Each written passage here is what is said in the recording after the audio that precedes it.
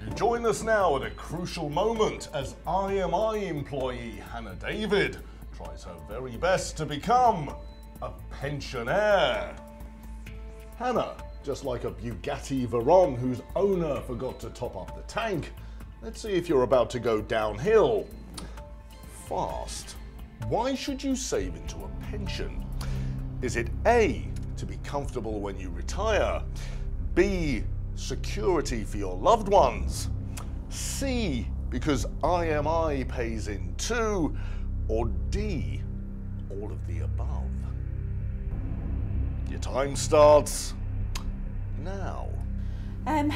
Well, they all sound pretty convincing, so I'm going to say D, all of the above, final answer. Well, Hannah, proof that brains come before beauty. You're right.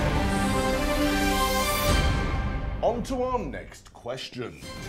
In pensions, what does DC stand for? Is it A, diligent contribution, B, defined credit, C, defined contribution, or D, dollar collecting? Again, you've got 30 seconds. Your time starts now. Okay, so I remember this from the Pensions Roadshow. So the correct answer is C, defined contribution, final answer. I can tell you that's the right answer. Well done. If you carry on at this rate, we're going to be here all day.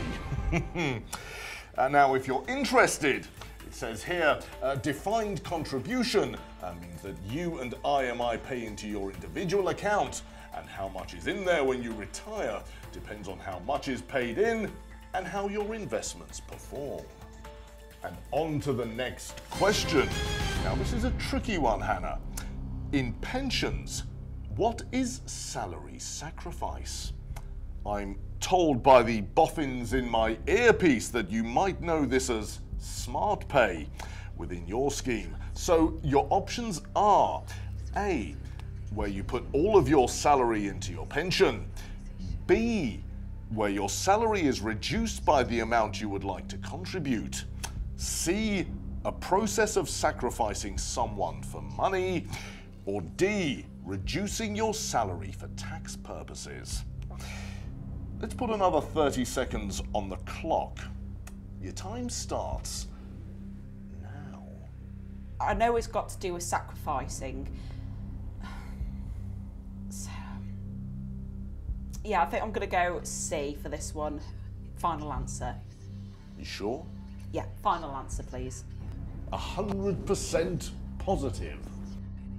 Yeah, it's sacrificing, so get a final answer. Well, I'd love to sugarcoat this for you, Hannah, but I can't. You've got it wrong. After that answer, I'm sure there are a few people in the audience who want to sacrifice you. You should, of course, have gone for B, where your salary is reduced by the amount you would like to contribute. That means you pay less in national insurance contributions and your take-home pay goes up. Everyone's a winner. Well, Hannah, I'm afraid that you've lost. I know, I'd love to say I'm shocked, but I'm not. So I won't. And after that display, quite frankly, I reckon even you could do better. Go on, prove me wrong. It's time to welcome our next contestant.